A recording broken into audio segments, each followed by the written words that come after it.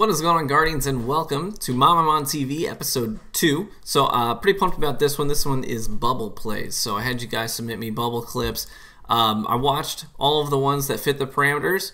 So I give you guys specific instructions at the end of the video about what, where you send the email to, what the email includes, what the subject is, how long the clips can be. And if you followed all the parameters that I watched the video, I considered it. And these are the ones that I ended up with. There's a lot of great plays that I got to watch. So it was a lot of fun for me. So hopefully you enjoy the gameplay. This first one is this guy, let it be known, he is in a 1v6 control match. Okay, this is in year 1, but the clip is still great. He's in a 1v6 scenario, and the other team has heavy. So here's how it shakes down.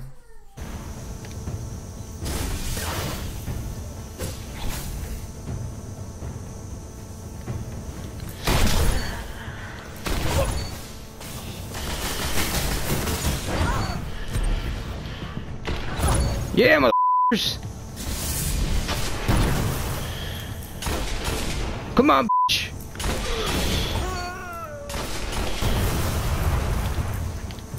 Come on. Now pause here. We're gonna rewind. I just love how hyped JMP is getting right now, and all the talk. He's like, "Let's go, come at me," and it made me kind of flash back to this moment from this wonderful movie. Yeah, come on, do it. Do it! Come on, come on. Come on. Kill me, I'm here! Kill me! I'm here! Kill me! Come on, kill me, I'm here! So he's already got 5 kills, including an invisible blade dancer that he's shut down in his bubble. He's yelling, "Come at me." He's gonna get 3 more kills for a total of 8 kills in a 1v6 scenario, using the never broken Fellwinter's Lie, sticky grenades, and the Hawk Moon in year 1, which was a monster. So great plays, JMP. I enjoyed watching this. Hopefully you guys did too. But this dude knows his way around a bubble. I can tell you that much. This next clip was awesome. Comes from Destiny89. This clip has primary kills, special kills, heavy kills, beatdown kills, 3 bubbles in it. And he goes on a massive kill streak here in Mayhem Rumble, and this was a ton of fun to watch. He's a true blue defender. Now watch this guy, just kind of bum rushing into this bubble with the pumpkin head with a scout rifle out, like he planned on doing anything with that setup. Bum rushing a bubble. I was confused by that man's tactics. But it was fun to watch. He suppresses that Hammer Titan there, something that could potentially burst his bubble. Suppresses him, and then fires him down with the pulse rifle from Trials of Osiris, the Reflection Sum. This dude puts his back to the bubble. Bad idea, and he gets punished for it. Now I love the sword kills. I love that he still has sword ammo, but he's just not using it. He's like, "Nah, I'm fine. I mean, I got this weak shotgun, and that's fine." He takes down a blade dancer, pops the heavy just in time to pull out the sword and get another kill with it, and then another one after the buzzer. Ton of fun to watch that one. In this next clip, Lightbulb is about to show you how lucky this blade dancer is.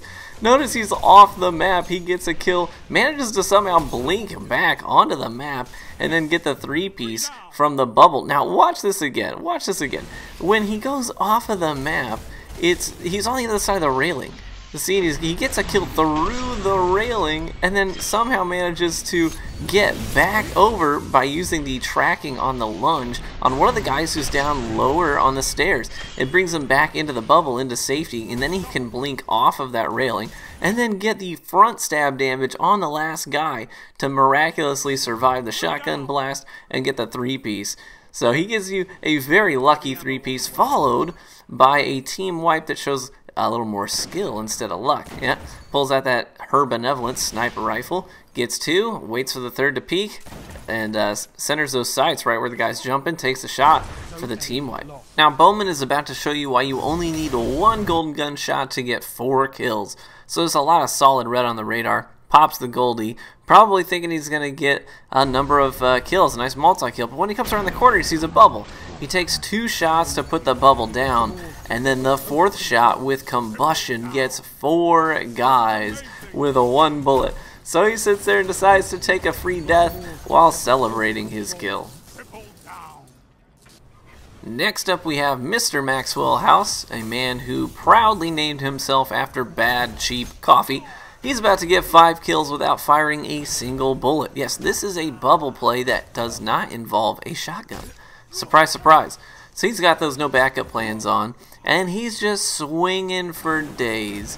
He's got them Mr. Punchy Fists on right now, and people are foolishly trying to challenge him inside the bubble in Rumble when your best move is just to leave the guy in the bubble alone. Just leave him be. Go find a different person to engage, something that's a little bit lower risk. This next clip is great. You got Isaac in Iron Banner, and there's 2 bubbles in front of him. Who can resist, right? So he activates Death from Above as he's getting close to the ground. Look at this. The whole enemy team is here. 5 in one bubble, 1 in the one behind, and he's the one that's left. He's like, I gotta go. So after getting the 5-piece, he shotguns down the last guy for the Reaper medal. The Reaper. Now, when most people get a Reaper, they freak out. They're like, oh my gosh, did you see that? Oh my gosh, right? This is Isaac's response to getting a Reaper medal. Okay, get ready for it, your people who are using headphones. All right.